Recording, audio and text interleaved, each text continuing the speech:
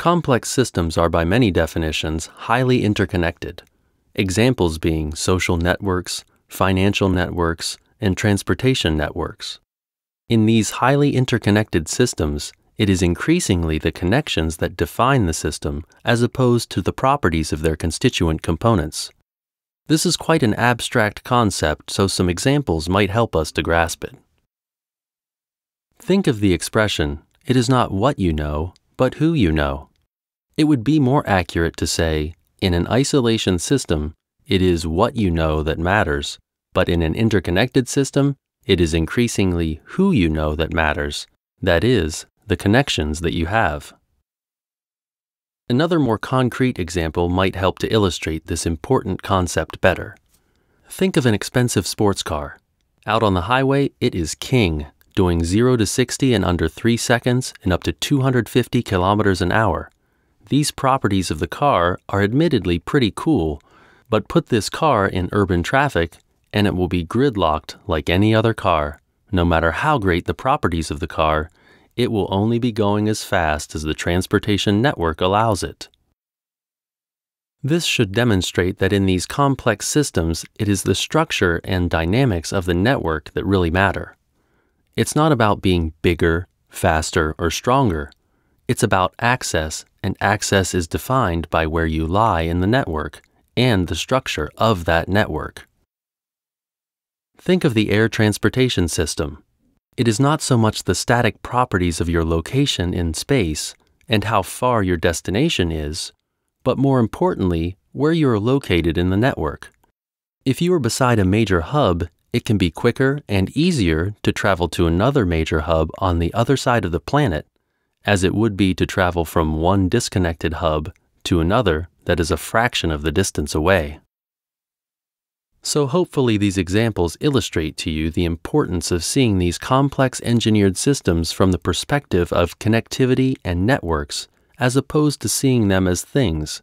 Irrespective of whether we explicitly call them networks or just systems, networks are the true geometry behind complex systems, and thus it is very important to think about designing them from this perspective of access, connectivity, and network structure.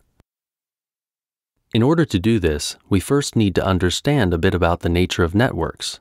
And network theory is an area of math and science that provides us with the models for analyzing networks.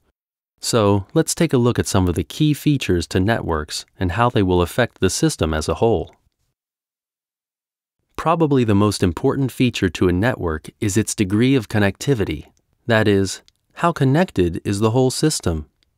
Designing for a densely populated urban environment like Hong Kong will be very different to designing for a city like Los Angeles, which is dispersed. In highly interconnected systems, the dense interconnections can require much greater layering. The components can be much more specialized, and there may be a much higher level of dependencies. As a result of this, failures can quickly propagate. A small security scare in one airport, for example, can result in delays across large areas of the air transportation system within a nation. In these large, highly interconnected systems, we don't always know the dependencies. No one has complete knowledge of all the interlinkages that regulate complex systems like large urban centers or our global supply chain. Thus, our aim should not be to design these systems to be perfect, 100% fault tolerant. This is not realistic. Instead, they need to be engineered so as to be robust to failure. The Internet, again, is a good example of this. It is what is called a best effort network. This means it tries its best, but if something goes wrong, then it is no big problem. It just drops your packet and tries again. It happens all the time, but the Internet still works. The occurrence of failure should be designed into these systems and not out of them in order to achieve robustness. Another key consideration in the design of these networked systems is their degree of centralization versus decentralization, as this is a defining factor in the structure and makeup to networks. In centralized networks, we have a node or small set of nodes that have a strong influence on the system, and the network will be largely defined by the properties of these primary nodes. These centralized networks can leverage economics of scale, and it is possible to have a high degree of control over the system through one point of access. Due to this, centralized networks can be very efficient in the short run, faster and easier to manage. But they are also more vulnerable to strategic attack, often less robust and sustainable due to their dependencies upon a few centralized nodes.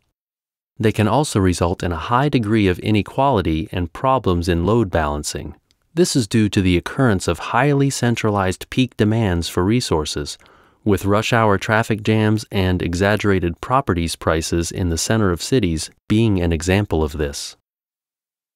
The heavy use of economics of scale engineered in industrial systems of organization means many of the networks that make up advanced economies are highly centralized, including our global financial system, centralized around a few key nodes, many national transportation systems, and logistics networks, which are designed as centralized hub and spoke structures.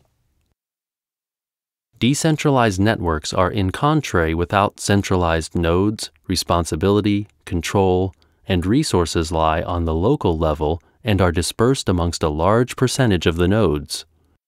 Examples of these include peer-to-peer file sharing, sustainable agriculture systems, car sharing services, and direct democracy.